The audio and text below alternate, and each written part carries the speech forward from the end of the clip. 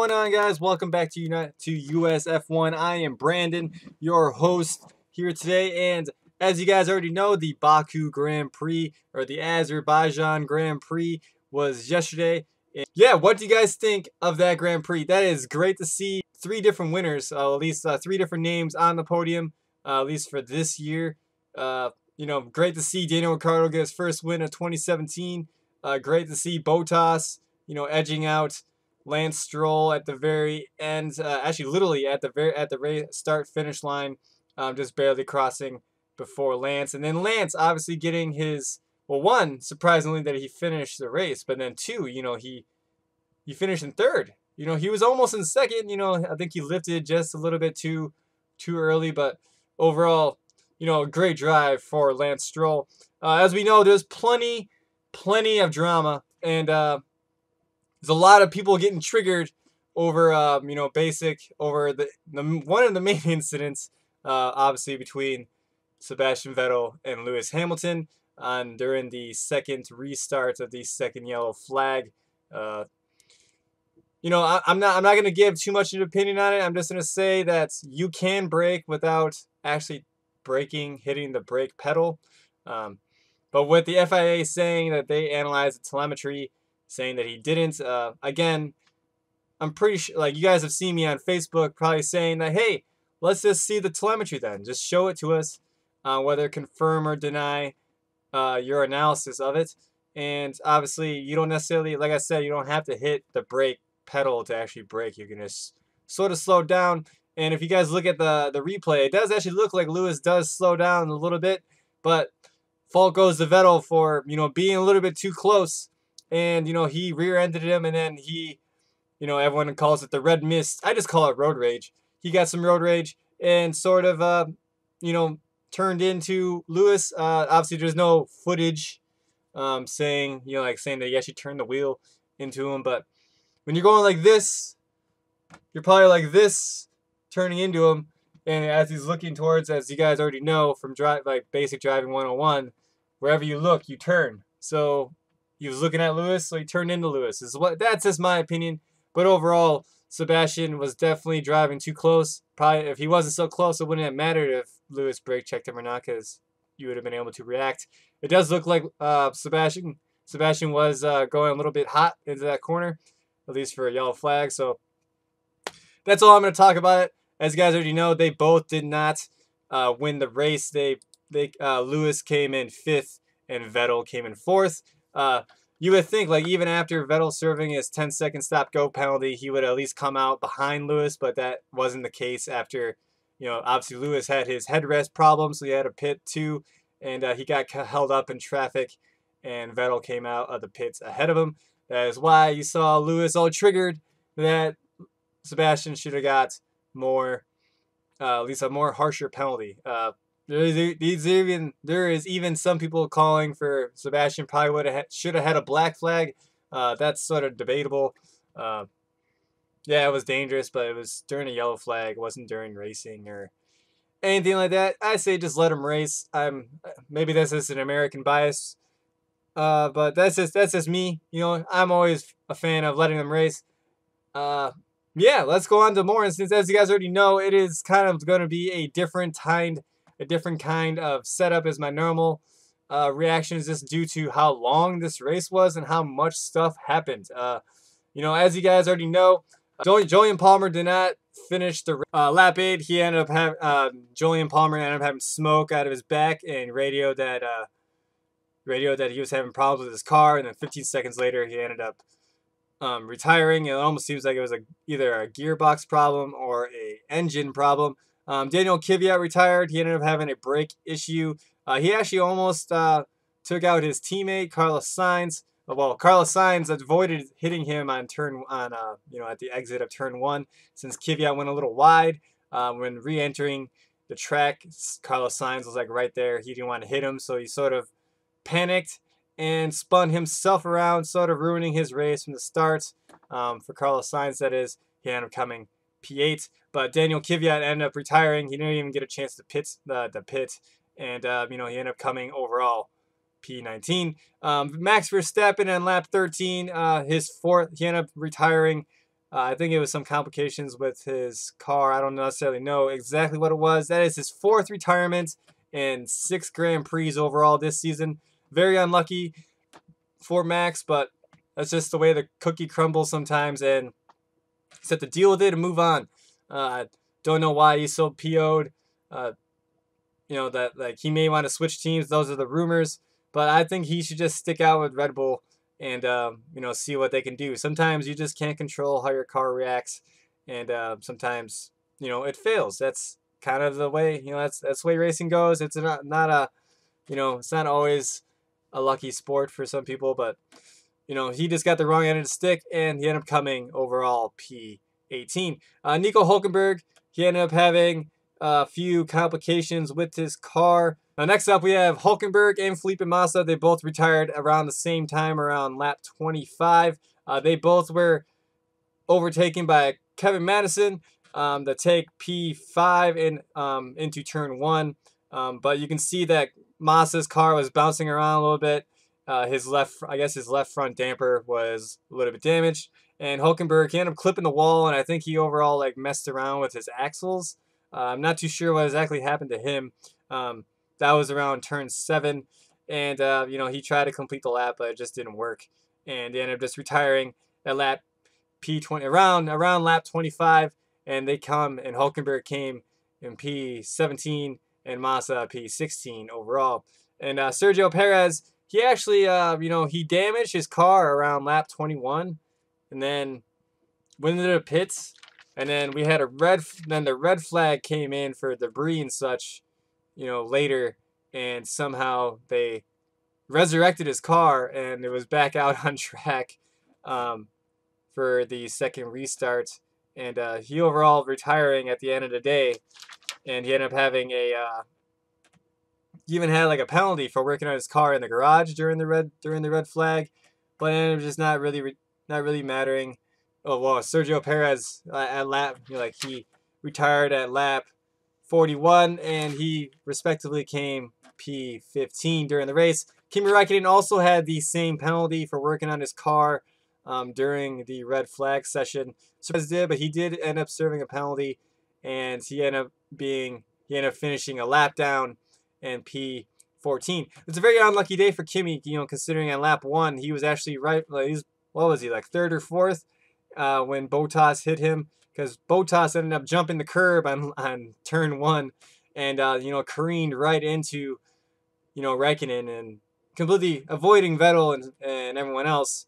Just Bottas basically coming second, but he ended up basically starting from the very last part of from a dead last, considering that he ended up hitting him and he damaged his car and he had to come into the pits and all that fun stuff. But he ended up coming P2, and it's a great drive for Bottas. But yeah, that is with Raikkonen coming P14. That is basically the end of the retirement sort of guys. And now we're gonna go on to actual race finishers, and ones that actually didn't have overall massive problems during the race. Actually, well, everyone sort of had problems during the race. It's just sort of whether they finished or not was the real story here. With Romain Grosjean complaining about his brakes all weekend as normal. He even started saying that people that Formula One, the FIA or FOM, whoever is in charge of broadcasting the radio messages over the air, saying that they specifically target Roman. Well, maybe they do, but overall, you always sound Roman. You always sound frantic on the radio, and it's always about the same freaking thing. Granted, yes, it's the same problem every year. I understand that you are frustrated, but maybe you should try not to fluctuate your voice so much to where you can pinpoint stress, a stress driver, and someone's gonna pinpoint and someone's gonna broadcast a stress driver just because it's more entertaining as a viewer to hear a stress driver talking about their car. So maybe be a little bit less vocal about your problems on the radio. That's just my point of view. I know I'm just Brandon Pesic. I'm not necessarily anyone important or anything like that in the racing world that you even want to listen to, which I understand. But I'm just a fan, and maybe you should just shut your pie hole sometimes so you don't get unnecessary attention drawn to you. But yeah, Romain Grosjean coming P13, and he ended up getting lapped at the very last lap by a lot of people. But yeah, P13 for Haas, unfortunately. But we have more good news. We have more news later. Stoffel Van Dorn coming P12 for McLaren. He ended up having 4 pit stops. He actually was battling Marcus Ericsson and Pascal Wehrlein all day. He actually had an opportunity to, like, if he actually had a chance, if he actually would have overtaken both the Saubers, they actually would have had a double points finish for McLaren. The first one for the year. It would have been the first one in a while, actually. But unfortunately, he couldn't pull it off, and he ended up coming P12. Both Wehrlein and Ericsson had, pretty solid days. They actually could have done probably a little bit better if they had a team principal. They may have done a little bit better, but not much better. But Ericsson actually only had 3 pit stops, and he ended up coming way behind Wehrlein. Well, not way behind, but he ended up coming right behind Wehrlein with only coming P11 and Wehrlein coming P10. Maybe that was just due to the red flags and yellow flags started helping out Ericsson in that sort of way. But overall, like, the yellow flags just sort of bunched up the pack, that it ended up basically making a new race every single time and giving a lot of people a better chance of actually winning. If it wasn't for the yellow flags, I'm pretty sure Ricciardo would have never had a triple overtake going into turn 1. The overall take, like, what was he, like P3 or 4? Before, yeah, I think he had to be P5, considering that both, P4, considering that he had to overtake both Sahara Force Indias, but then, both Force Indias hit each other, and, Ocon didn't knock himself out, but Perez ended up having to basically pit, and they ended up having to retire, basically, and, it was really close to the red flag session, but Ocon ended up, kind of pushed him into the wall, made contact to him. In my opinion, Ocon was kind of forced out wide anyway, so I think because of that curb. But overall, I just think, like, Ocon just had nowhere to go, and he just had to go straight. And I'm guessing he should have tried to give Perez a little bit more room, but contact was inevitable, and they end up throwing away a potential double podium for them. But it was just unfortunate that they just couldn't pull it off. But yeah, now let's go to the top of the grid. Wehrlein ended up getting a point for Sauber. That makes 2 points now for Sauber altogether, and Wehrlein owns both of them. So he at least is taking Sauber into the points, unlike Ericsson. But Ericsson was just 1 place off of scoring points. Daniel Ricciardo, Valtteri Bottas, and Lance Stroll, as you guys already know, as I already said, are the 3 podium guys. Massa actually had an opportunity to be on the podium, but unfortunate things happens, and that's just the way it rolls. But congratulations to all 3 of those guys for getting their podiums. Stroll looked like the happiest boy alive. I'm not saying that he's a future F1 champion or anything like that, but great drive for him, and he avoided making mistakes. He avoided all the carnage. He avoided the debris, which was everywhere, by the way. And, he didn't make silly mistakes like he has been in the last couple of races. And, he didn't get mixed up with Carlos Sainz or anything like that. So, great drive for Stroll. I'm sure he would rather had P2, but I'm sure P3 is very satisfactory for him and Williams. Very solid points for those guys. And he looked so ecstatic. I couldn't even, I was just happy for him. I wasn't trying to be a hater or anything like that. Congratulations to all 3 of those guys for the podium finish. Great drive from all 3 of those guys, especially Bottas coming in from basically last to get second. So great drive from everyone. But yeah, Sebastian Vettel coming P4 and Lewis Hamilton P5. You guys already know the drama with that. What do you guys think? Well, do you think Hamilton deserved a penalty for brake checking or lack of brake checking or what have you? Or do you think Vettel should have got a black flag for running into Hamilton, whether you believe he ran into him or not by accident or on purpose? Kind of irrelevant. Do you think he should have got a black flag? And do you think that Vettel should have got a harsher penalty overall? Maybe 10-second stop-go penalty, as we can see from the results, definitely wasn't long enough considering Hamilton was slowed down and couldn't overtake Vettel even after his pit stop. So overall, maybe Vettel should have got, 15-second stop-go, but I've never heard of that before. So, yeah. And then Esteban Ocon coming P6. Very solid points for Ocon and Force India. but I'm sure they would have wanted more. They had the potential for more. They actually had if at the red flag, like after the Vettel Hamilton mix up after they dropped off from P1 and 2, it would have been Sergio Perez and Esteban Ocon being P1 and 2. Who knows if they would have held on to the lead till the end of the race. One can only speculate if they could or not, but they would have at least been in P1 and 2 going into the final stretch of the race. But my boy, K-Mag, coming in P7. He was actually third at one point in time before he ended up getting caught up by the faster cars. Overall, great drive for K-Mag. He avoided all the car just seemed to work for him. Didn't seem to be working much for Grosjean, but it seemed like the brakes and everything set up overall was working for Magnussen. Maybe it was because we had to run like a little bit less downforce for this track. And, it's very fast. K-Mag's had, a very rough start to his F1 career, but he seems to have been finding his feet lately for Haas. I hope for more points from him, and I hope for him to, be with us for years to come. Carlos Sainz coming P8 for Toro Rosso. He ended up having 3 pit stops. Who knows if it would have actually been a better result if he didn't spin himself out on lap 1. You never would have known. One can only speculate if he could, but he ended up coming, 8 seconds behind Madison. But that's kind of irrelevant because, like I said, he sort of messed up his own race by spinning out on lap 1. But now, the biggest news of the day, even to me, above Lance Stroll, above the Hamilton-Vettel drama, Fernando Alonso coming P9.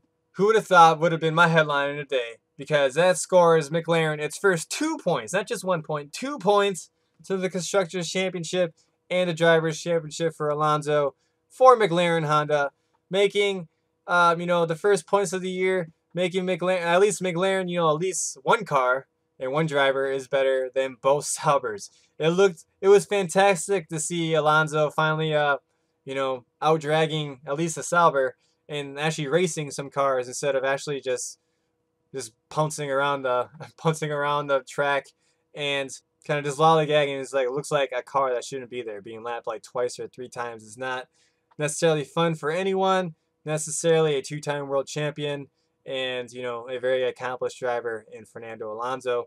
And even McLaren, that team is so prestigious that it should not be that far down the grid, at least when it comes to, pace. But, Fernando Alonso coming P9, 2 points for McLaren. That's just great for him. Though Fernando Alonso is my driver of the day, above anyone else.